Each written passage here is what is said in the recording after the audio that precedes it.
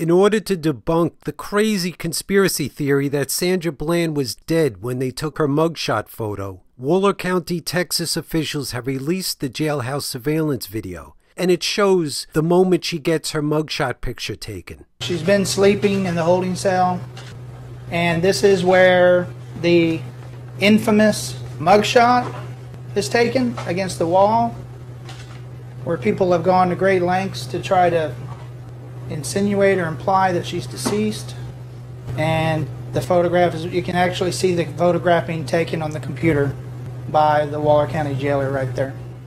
I would much rather make videos on more important topics instead of debunking crazy conspiracy theories. Please check out my most recent video for a very revealing poll about the opinions of American Jews. You can see that by clicking here. But if you want to see more about Sandra Bland, you can watch these two videos, where I explain just a little bit about the traffic stop. I'll be going into detail in upcoming videos on this, because so many people are putting out false information. But like I said, the craziest false information, or craziest theory I think so far, was the idea that she was dead in her mugshot. Please see these other videos of the traffic stop, and I'll be making more videos of an in-depth analysis of this Sandra Bland case. I was asked to cover this story. Traveler Finder says, Sandra Bland seems to be the latest in the media hype. Please tell me you will address this with a video. The facts are all over the place, and I honestly value your objective opinion on subjects. And I reply, I actually have been doing research on that in the context of that protest at Netroots and what the Young Turks Cenk has said. I'll try to get a video made in a timely fashion. So as part